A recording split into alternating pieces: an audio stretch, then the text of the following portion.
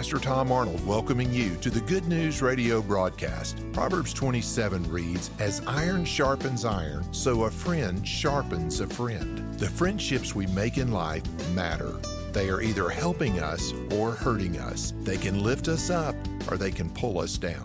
Our closest friends should be those who bring us closer to God. Join me for part 2 of the message, The Value of Friendships. Thank you for joining us for this edition of the Good News Radio broadcast with Pastor Tom Arnould. Tom serves as pastor of Good News Church in Yukon, Oklahoma, and is our teacher on this daily program. It is his desire that you will discover God's abundant plan for every aspect of your life through the faithful study of God's Word. Join us now as we go into today's message.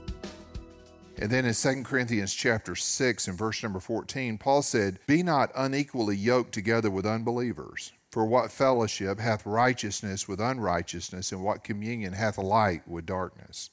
So don't be unequally yoked with an unbeliever.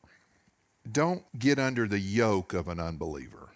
And there's some people that just have a real dominant, controlling personality. You don't need to get under their yoke. You know that? I was a young minister. I wasn't in full-time ministry. I was fresh out of college, but there was a guy that was really wanting me to help him and do ministry, and he was old enough to be my dad, and he was wanting me to do this and travel these different countries and do different things. And I heard the Lord say to me, don't get under his yoke. I didn't even know what that meant. And that scripture, when I read it tonight, comes to my mind, the Lord saying that. In other words, he's too heavy-handed. And there are some people that got real strong personalities, and that strong personality will get you in the wrong places. That strong personality will have you talking about stuff in people's business, have you a meddler, have you a busybody, have you preoccupied with everybody else's world. How many know we all have plenty going on in our own world that we really don't need to spend time trying to figure everybody else's life out? The scripture says, don't get unequally yoked together. Don't get yoked up. Of course, this could relate to marriage, but it also talks about just certain fellowship. What real friendship do you have with an unrighteous person? Oh, we just spend hours and hours and hours together. Now, you need to reach them. Jesus was a friend to sinners. He was friendly towards sinners. But you understand, he also had Peter, James, and John that were his inner circle, people that he went to in times of prayer. In Acts chapter 4, whenever they got in trouble, the Bible says they went to their own company and they had times of prayer. So friendships are making us or breaking us, right? They're sending us forward or they're pulling us backwards. Notice 1 Corinthians chapter 15 and verse number 33 says, "Do not be deceived. Bad company ruins good morals." Bad company ruins good morals. Now, people will invariably read that and say, but Pastor, you don't understand. That stuff doesn't affect me. Isn't that interesting? You're deceived. You're one of those people he was talking about being deceived. Here you have the Apostle Paul being inspired by the Holy Spirit. So we really don't just say the Apostle Paul said it. We have to back up and say the Holy Spirit said it through the Apostle Paul. And he said, don't be deceived on something. Bad company ruins good morals. So who are you hanging around? What kind of people are your kind of people? Now here's how it works. Gossips like gossips. If somebody came to me and said, Pastor Tom, I need you to go out and buy me some drugs. I started to say marijuana, but I can find you some marijuana now, all right? I know where they're selling it. It's all over the place right now, right? So I'm going to have to update my message, all right? But, if somebody came to me and said, Pastor Tom, I need some illegal drugs, street drugs. I have no idea where they're selling. I mean, I can assume, I guess I just go around. But see, I'm not peddling that stuff. I'm not in that world. Does that make sense? And people that peddle gossip, people that are selling gossip know how to find you. People that are meddlers, they find other meddlers. The peddlers find the meddlers, right? And so we got to realize we attract our own. That's what I'm trying to illustrate here. We attract our own. 1 Corinthians chapter 15 and verse number 33. Of course, if anybody's listening to this on the radio, they're going, he knows where they're selling marijuana. People, we got medical marijuana in Oklahoma, all right? So the days have changed. 1 Corinthians chapter 15, verse number 33, NIV says, it corrupts good character, okay? It corrupts good character. So here's a couple of other good scriptures. Simply put is this. If I'm going to summarize this thought, your best friends need to bring the best out of you.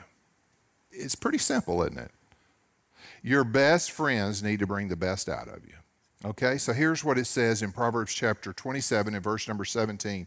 It says, iron sharpens iron, and one man sharpens another. So we would say it this way, if you want to keep your edge, you can't be around a bunch of flat people, really. If you want to keep your edge, you need to be around people that are sharpening you. We call it a reciprocal relationship, mutually beneficial relationship. A relationship that you're receiving, they're receiving, and it's building one another up. It's edifying it. It's a mutually beneficial relationship. That's what God wants. So you say, well, Pastor, how can I get some good friendships? I mean, we're on the right path here. What do I need to do if I need some good friendships? Well, number one, you need to be in the right place. Correct? You know, you need to be around the right place. I remember when I was a freshman in college, I remember the first class I took. I remember the first day I was in school. I remember sitting down, and I sat in a class, and there was a young man, this is a state university, not a Christian school, young man walked in the classroom, and he had a T-shirt on, and it had something about Jesus. And I can remember sitting in that class going, well, I know one person I'll be meeting this semester. And I made my way over to that guy. We met, and we stayed in contact the whole time I was in school. You know, it's interesting. You have to look for people to seek them out. In other words, what are you looking for? And you need to realize there's certain relationships. Birds of a feather have a way of flocking together. Hebrews chapter 10 and verse number 25 says, not neglecting to meet together, as is the habit of some, but encouraging one another, and all the more as you see the day appearing. Notice capital D, the day appearing. As you see the coming of the Lord, what do you need to do? Don't neglect meeting together.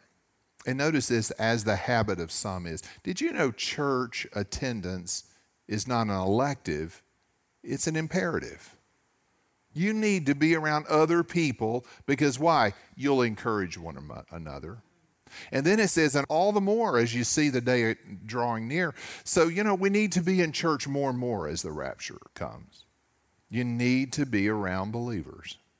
This is your church family. This is your home. This is where you need to be around. You need to be around people that can strengthen you. And you say, well, Pastor, I've got some good Christian television. And, you know, I thank God for programming that helps people that are shut in, people that are not able to attend church. I would hate to have a television if we didn't have any type of Christian. In other words, thank God there's people coming through. But Christian television is no substitute for you being face-to-face with other people. You need to be around other believers, okay? So the Bible says not neglecting to meet together as the habit of some is. So there is a habit you can get into. It's a habit. Did you know some people, they just get out of the habit? How come you're not in church? Oh, I'm just got out of the habit. I've just got out of the habit of going. I just quit going. Well, you can get out of the habit or you can get back in the habit. So wrong place, wrong time, you meet wrong people, and eventually you'll start doing the wrong stuff, okay? So the right place, and the second thing I want to emphasize about a good friendship, right place, second thing I want to emphasize here is you need to have the right attitude. You don't gain a friend to take something from them. You don't become a friend to someone because you're trying to benefit yourself. Yeah. So the friendliest people have the most friends. That's the way it works, right? If you want to have friends, you got to be friendly. If you're going to shake somebody's hand, you're going to have to open your fist. And sometimes the people, they don't really want to be friendly, but yet why aren't people friendly towards me? Well, you're going to have to get beyond yourself. I can remember years ago, I hosted a Ministerial Alliance meeting here in our fellowship hall. This is many years ago. And there was one minister that was just filling in at a church here. In other words, he was retired. They were without a pastor. And they said, well, you just come and temporarily fill in this position. Well, he said, well, I'm in town. I'm going to bloom where I'm planted. I may only be here for 6 months, but I'll come to the Alliance meeting and get to know people. And this gentleman came in, and I'll always remember this. He didn't know anybody there. You know, people kind of get to know one another, and you kind of feel like you're on the outside looking in. But I'm saying anytime you get with people you already know, there's a tendency to gravitate where we all get over here and talk. And if you're new in the group, you can get left out. How many just know that's reality, right? It happens that way in any setting. And this guy came in the room. I'll always remember it. He'd just walk around the room. How you doing? He'd introduce, how you doing? How are you doing? I mean, this guy's, probably 70 years old. Just, how are you doing? How are y'all doing? My name's this. And he was introducing himself. And I remember thinking to myself, that's a great example right there. See, the Bible says if you're going to be a minister, one of the qualifications of a minister is you got to be given to hospitality. And the word given to hospitality literally means a lover of strangers. So you got to love people. You got to love people that are not like you, people that are different, just all kinds of people. You got to just love people, right? So in order to have a good friend, we need to be a good friend, right? We don't take friends, we make friends. And so we just need to reach out. And so the idea here is Proverbs chapter 18 and verse number 24 says, a man that hath friends must show himself friendly. Other translations will translate that a little differently, but think about that. A man that hath friends must show himself friendly. You say, what did y'all learn at church tonight? Pastor said we need to be friendly. Well, can I tell you something? If you're going to reach your neighbors with the gospel, it won't be because you were very unfriendly towards them. How did you reach that guy? Oh, I was very unfriendly to him. And he eventually came around. That's not going to be it. Whoever I reach with the gospel is going to be because I was friendly towards them. So do you understand the difference between missional friendship, where you're reaching out to a person, versus just close-knit relationships, and they have expressed no indication, no desire to change. The ship's going down and you've jumped on board with them. If we're going to reach people with the gospel, we want to reach out in a positive way. How are you doing? Care about them. Learn their name. Learn their family's name. Pray for them. The poem that I quote so often, and it's a great one. I went out to find a friend, and I could not find one there. I went out to be a friend, and I found friends everywhere. They're just everywhere. So just be a friend to people, right? So have the right attitude. Now here's another thing that kind of goes along with the attitude. What's your motive? What's your motive? Notice Romans chapter 12 and verse number 9 says this, let love be genuine. We can't say, man, I want to be their friend. Why do you want to be their friend? They got a boat. I want to be their friend. Why do you want to be their friend? Because, man, we need somebody to drive a carpool on these kids of ours, and we got to be sincere. We've got to be genuine, right? Now, here's the New Living Translation of this same verse, and I like it. It says this, don't just pretend to love others, really love them. So we can't be fake. We can't be insincere in our love, but we got to really love people. So then it goes on to say, hate what is wrong and hold tightly to what is right. But notice this, don't just pretend that you love another person. Really love them. Care about them. Let brotherly love continue. Correct?